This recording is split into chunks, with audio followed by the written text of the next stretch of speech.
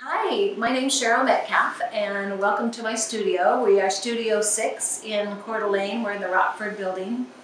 I've been here about a year and I really enjoy the space. For downtown Coeur d'Alene, we get to be part of the studio tour every month and it's just a wonderful space to work in. I have two studios, one in my home and I have this one. So this one's definitely a really nice public place. I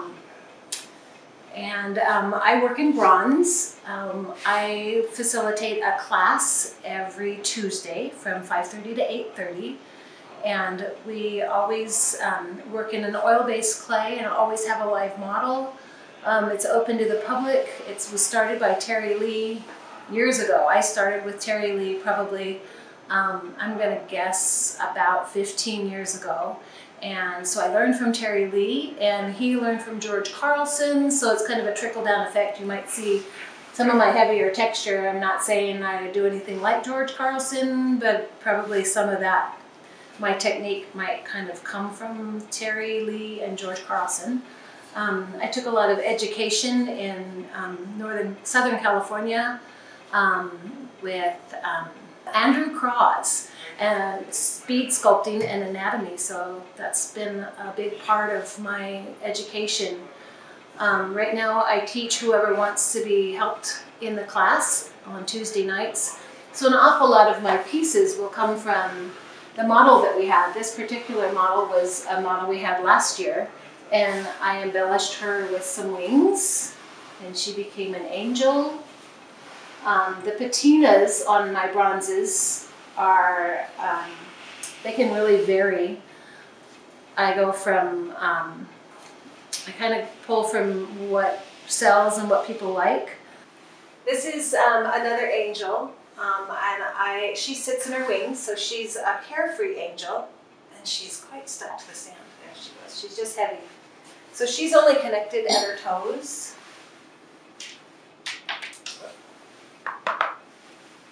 And her back of her wings she was the first set of angel wings that I did. So there was a lot of remaking the wings, but I really like them once I finally kind of got the feel for it.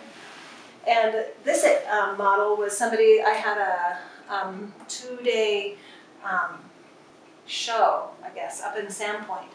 So I had other bronzes to show, but I hired a young gal to come up and sit for me for a couple days.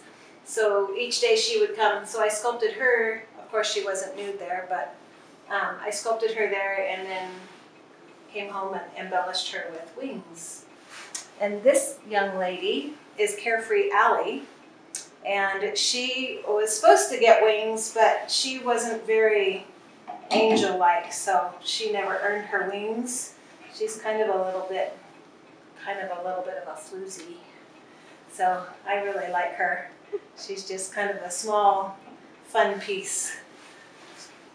This is a piece I call the Mountain Man, and he actually also was a model and in our sculpture class on Tuesday nights. So a lot of times the class is working along and maybe I finish before the class. So I embellish, so I got online and hunted for pictures of the mountain men, and so I found one that was pretty cool and kind of copied some of their, just some of the things that they wore, and so this is, I forget the little name what he's called, I can't remember, but they often would have feathers, so if you were to get closer in here, there's bear claws and there's a rattlesnake tail. So it's just a fun piece that kind of came out of another piece to come out of the class, and it's a good seller as well, so have a good time with that. I first started sculpting because I came across a sculptor in the garden tour, Coeur d'Alene garden tour, years and years ago, and her name was Mickey Manx, that had this beautiful sculpture of clay, and I was drawn to it and asked her about her piece, and so she started telling me about Terry Lee's class. And my daughter's quite an artist. My daughter's name is Jessica. I have two children. My son is Kevin and my daughter Jessica, and hoping to inspire her. I was very encouraged by this woman sculpting a full figure. So I went and met Terry Lee, and he told me that I could set up my daughter for that class that was just beginning that night. I went and bought the clay and the tools, and I couldn't wait for my daughter to come home from high school. And when she came home, I presented her with my gift, and it wasn't well received. She pretty much told me that that was my thing, not hers. I was very saddened and frustrated, so I did go take the class myself. And when I walked in, they were measuring a nude model, very uncomfortable. So I didn't look. I walked past to where they were working on another room where they were building the armatures. Got busy in there. Eventually I had to go face the model that was nude. And so Terry showed us how to get your clay ready and build up your piece. And I was hooked from that minute on. I couldn't get my clay on my armature fast enough. I dreamt about it every single night. I couldn't wait for the next Tuesday, and here I am, still doing the same thing. Insane passion. I think about it, I still dream about it, I live it. I do have a day job, and someday that maybe this will be all I do, but it doesn't matter how little time I get with it or much time I'm away from it. All I can, when I'm back at it, it's just like, it just is so absorbing. It takes all of my thought process. I don't think about what's going on around me. It's just a passion. An armature is the skeletal of a piece. So an armature, this is one that was used, and it's actually one that you can actually hold in your hand. This is basically a stick figure of a person. The head's a little small. There's some brown clay on it, but you can bend it into any shape that your model might be in, minus the tail here. So, and then that's what holds your piece. So in this case, this girl she's got just one of these wires, except for instead of where I would hold this threaded rod is actually welded to this part in here. So, and it's a lot stronger wire, and that's what builds the form or holds the form for the clay. And this, because it's thin enough, when you go to mold a piece, all my pieces go to bronze, so you can take a hacksaw and cut through that and remove a piece, because you can't mold it all in one piece. It generally has to be separated. When I did the Chief Morris Antelope, the large piece that's out by the college, I think that was just short of 50 pieces. So you have to use a bigger saw. If I don't take a piece to bronze, if it doesn't get cut up, I can take it apart, reuse the armature. But generally, when on Tuesday nights, the first time we have a new model, we measure the model, and we decide what scale we're going to scale it down to. So the measurements are all recorded, and so that's what we go by. So this piece has a lot of measurements, and then you'll take it and this is what we'll do to make the inner piece. So we know exactly the inside measurements of that person. So all these measurements with bottom of the foot, the knee, inside the hips, inside the shoulders, and so that's how we build this armature. And so there's a lot of math to it, and depending on the size of how big you want your piece, a common size, we might reduce it to 30% of actual size. And most of these pieces, that's why they look kind of uniform, are 30%. It doesn't use as much clay. A lot of times if you're going to do a life size or larger than life size, you'll make about 30%, 50%, and you'll scale up and you kind of make a couple different, and this would be called a maquette. A small piece, if I were going to go large life size, this would be called a maquette, and it would we'd scale it up as I went larger. All right, well, so I also kind of like animals, so there's a lot of bears, living in the North Idaho, you just sculpt bears. And the first thing you do is you determine if the piece needs to be cut up. So if the piece can't be, the mold can't be removed, a lot of times the piece can lock a mold on, so you can never take the mold off. So you have to cut the piece up if you're doing your own mold. So the silicone is what goes over your piece first. The silicone goes over your pieces, and then a mother mold is made, and the mother mold is plaster. The mother mold is what holds the shape of the silicone. So once you take your piece back apart and you take your original back out, you can melt down the clay and reuse it. And that's what goes to the foundry, and the foundry pours the foundry wax into the mold. And the mold is, the foundry wax is poured as thick as they want to do the bronze. And then that mold of the wax gets taken out of the mold. And at the foundry, it probably goes through a minimum of 12 hands. So there's a wax room. So once the wax is taken out of the mold, there are people in there that sit and they use little hot tools, and it's called chasing. So they clean that wax up. And if there's any cuts or anything that didn't quite take right in a mold, they have all the tools. So they replicate the artist's pattern and their texture, and they clean it all up. And then that cleaned up piece of wax is dipped into what is called slurry. So it's a liquid, and then it's like a sand and a liquid and a sand, and it's in that room at least 3 weeks. So the piece is dry, and it builds like the cement casing around it. So inside that cement casing is the original wax that they had poured into the mold. And then once that's done in the slurry room, it goes into what I call a pizza oven.